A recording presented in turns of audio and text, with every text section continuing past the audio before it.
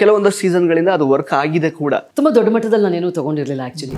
ಈಗ ಹೊರಗಡೆ ಬಂದ್ಮೇಲೆ ರೆಸ್ಪಾನ್ಸ್ ಹೇಗಿದೆ ಮನೆ ಒಳಗೆ ಮಕ್ಕಳು? ಅವ್ರು ಅಂದ್ಕೊಂಡಿದ್ರು ಇಷ್ಟು ಬೇಗ ಇವಳು ಬರಲ್ಲ ಅಂತ ಖಂಡಿತ ಅಂದ್ಕೊಂಡಿದ್ರು. ನೀವು ಬರೋ ಹಾಗೆ ಇರಲಿಲ್ಲ, ಅದು ಹೇಗೆ ಬಂದ್ರಿ ಅಂತ.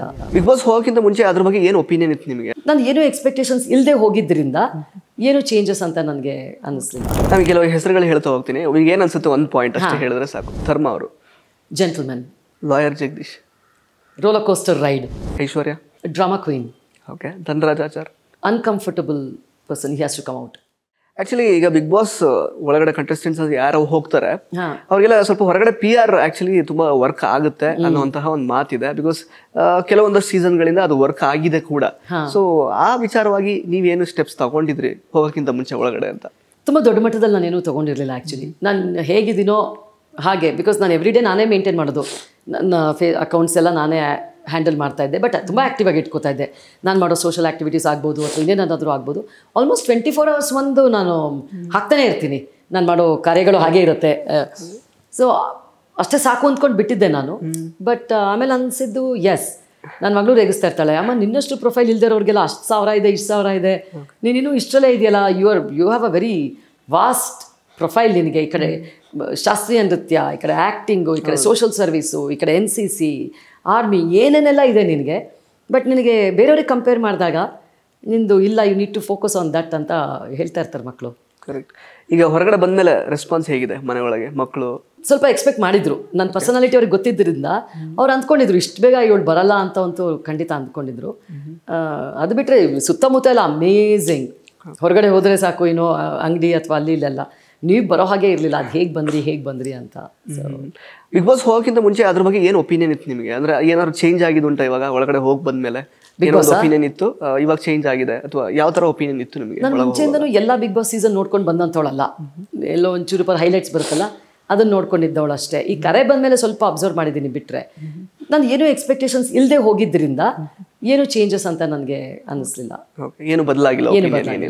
ಓಕೆ. ಇನ್ನು ಸುದೀಪ್ ಅವ್ರ ಜೊತೆಗೆ ಇಂಟರಾಕ್ಟ್ ಮಾಡಿದ ರೀತಿ ಬಿಫೋರ್ ಎಂಟ್ರಿಂಗ್ ಮತ್ತೆ ಬರುವಾಗ ಕೂಡ amazing. Is a great person. ಅವ್ರ ಪರ್ಸನಾಲಿಟಿ ಯಾವ ಥರ ಇದೆ ಅಂತಂದರೆ ಎಲ್ಲರೂ ಕಂಫರ್ಟಬಲ್ ಆಗಿ ಫೀಲ್ ಮಾಡೋವಂಥ ಸನ್ನಿವೇಶನ ಕ್ರಿಯೇಟ್ ಮಾಡ್ತಾರೆ. ಎಲ್ಲರೂ should feel okay, I am good, I am special ಅನ್ನೋ ಥರ ಫೀಲ್ ಮಾಡಿಸ್ತಾರೆ. ಹಾಗಾಗಿ ಈಸ್ ಅ ಗ್ರೇಟ್ ಜೆಂಟಲ್ಮನ್. ಇನ್ನು ಅವ್ರು ಮಾತಾಡೋ ರೀತಿಯೆಲ್ಲ ನೋಡುವಾಗ ನನಗೂ ಅನಿಸ್ತಿರುತ್ತೆ. ಯಾಕಂದರೆ ನಾನು ತುಂಬ ಮೋಟಿವೇಶನಲ್ ಸ್ಪೀಚಸ್ ಎಲ್ಲ ಕೊಡೋಕೆ ಹೋಗ್ತಿರ್ತೀನಲ್ಲ.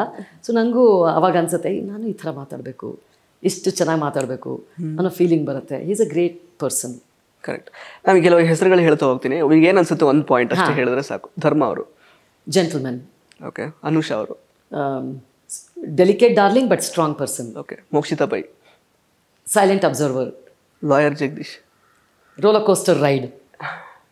ಓಕೆ. ರಂಜಿತ್ ಅವರು, ಮೀ, ಮೈಸೆಲ್ಫ್, ಮೈ ಕಂಫರ್ಟ್. ಓಕೆ. ಭವ್ಯ ಗೌಡ, ಫೋಕಸ್ಡ್. ಐಶ್ವರ್ಯ, ಡ್ರಾಮಾ ಕ್ವೀನ್.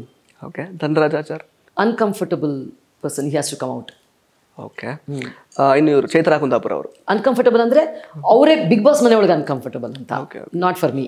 ಬಿಗ್ ಬಾಸ್ ಮನೆಯೊಳಗೆ ಸ್ವಲ್ಪ ಇನ್ನೂ ಹೊರಗೆ ಬರಬೇಕು. ಹಾಂ. ಚೈತ್ರಾ ಕುಂದಾಪುರ ಅವರು, ಸ್ಟ್ರಾಂಗ್ ಲೇಡಿ ಬಟ್ ಇತ್ತೀಚೆಗೆ ಸ್ವಲ್ಪ ಹಿಂದೇಟ್ ಹಾಕ್ತಾ ಇದ್ದಾರೆ. ಓಕೆ. ತುಕಾಲಿ ಮಾನಸ್ ಅವರು, ಕನ್ಫ್ಯೂಸ್ಡ್ ಪಾಪ. ಹೌದಾ? ಓಕೆ. ಗೋಲ್ಡ್ ಸುರೇಶ್ ಅವರು, very clever. Very clever. Okay. Shishir ಅವರು. ಶಿಶಿರ್ ಅವ್ರನ್ನ ಇನ್ನೂ ಆ್ಯಕ್ಚುಲಿ ನೋಡಬೇಕು. ಅವ್ರದ್ದು ಏನೂ ಹೊರಗಡೆ ಬಂದೇ ಇಲ್ಲ. ಹೋದ ತಕ್ಷಣ ನರಕಕ್ಕೆ ಹೋಗಿದ್ದರಿಂದ ಅವ್ರಿಗೆ ಪಾಪ ಆಹಾರ ಸರಿಯಾಗಿ ಸೆಟ್ ಆಗದೇ ಮಂಕಾಗಿದ್ದಾರೆ. ಏನೋ ನೆನ್ನೆಯಿಂದ ಒಳ್ಳೆ ಆಹಾರ ಸಿಗ್ತಾ ಇದೆ ಅಂತ ಕೇಳ್ಪಟ್ಟೆ.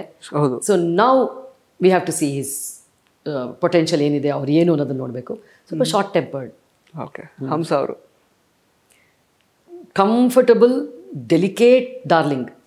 Trivikram, very jovial person. ಒಂಥರ ಮನೇಲಿ ಒಬ್ಬರು ಇರ್ತಾರೆ ಗೊತ್ತಾ, ಯಾವಾಗಲೂ ಎಲ್ಲರನ್ನೂ ಕಂಫರ್ಟಬಲ್ ಆಗಿ ಇಟ್ಕೊಂಡು, ಎಲ್ಲರನ್ನೂ ನಗಿಸ್ಕೊಂಡು, ಎಲ್ಲರೂ ಆ್ಯಕ್ಟಿವ್ ಆಗಿ ಇಟ್ಕೊಂಡು. Is a very comfortable, nice person. Okay. ಇನ್ನೊಂದು ಹೆಸರು Gautami. Gautami is most diplomatic person. Correct. Yamuna ಅವರು. ಯಮುನಾ ಅವರು ತೀರಾ ನೇರ, ದಿಟ್ಟ, ನಿಷ್ಠೆ. ತೀರಾ. ಅದೇ ಮುಳುವಾಯ್ತಾ ಏನಾದರೂ ಬಿಗ್ ಬಾಸ್ ಇಂದ ಹೊರಗೆ ಬರೋದಕ್ಕೆ? I don't think so. ಯಾಕಂದರೆ ಇವಾಗ ಎಲ್ಲರೂ ಕಿರ್ಚಾಡ್ತಾ ಇರೋದು ನೋಡಿದ್ರೆ ಐ ವಾಸ್ ನೋ ವೇರ್. ನನ್ನ ಮಗಳು ಹೇಳ್ತಾ ಇದ್ಲು, ಅಮ್ಮ ನೀನು ಈ ವಾರ ಕಿರ್ಚಾಕ್ ಶುರು ಮಾಡ್ತಾ ಇದ್ದಿದ್ರೆ ನಿನ್ನ ಕಿರ್ಚಾಟ ಕೆಲಸನೇ ಇರಲಿಲ್ಲ, ಎಲ್ಲರೂ ಆ ರೇಂಜಲ್ಲಿದ್ದಾರೆ, ನೀನು probably you did it too early ಅವಾಗ ಎಲ್ಲರೂ ಇನ್ನೂ ಅಬ್ಸರ್ವೇಷನಲ್ಲಿ ಇದ್ರು. ಕರೆಕ್ಟ್. ಆವಾಗಲೇ ನೀನು ರೂಲ್ಸು ರೆಗ್ಯುಲೇಷನ್ಸು ಶುರು ಮಾಡಿದ್ದೆ. ಅವಾಗ ನೀನು ಕ್ವಯಟ್ ಆಗಿದ್ದಿದ್ರೆ ಇವಾಗ ಎಲ್ಲರ ಜೊತೆ ಶುರು ಹಚ್ಕೋಬೋದಾಗಿತ್ತು ಅಂತ she was guiding me. Correct. ಸ್ವರ್ಗ ಥರನೇ ಇತ್ತಾ ನಿಮಗೆ? S, we enjoyed, we had a great time. Because ನರಕವಾಸಿಗಳು ಅವ್ರದೇ ಆದಂತಹ ಒಂದು ಇದಿದೆ, ನಮ್ಮದೇ ಸ್ವರ್ಗ ಥರ ಇತ್ತು, ಅವರೇ ಕನ್ಫ್ಯೂಸ್ಡ್ ಆಗಿದ್ರು ಅಂತೆಲ್ಲ. ಇಲ್ಲ, ಅವ್ರು ಹೇಳ್ತಾರೆ. ಯಾಕೆ ಅಂತಂದರೆ ಪಾಪ ಒಗ್ಗಟ್ಟಿತ್ತು. ಏನಿಗೆ ಗೊತ್ತಾ, ಯಾರೇ ಆಗಲಿ ಮನುಷ್ಯ ತುಂಬ ಕಷ್ಟಪಡುವಾಗ ಒಗ್ಗಟ್ಟಿರುತ್ತೆ.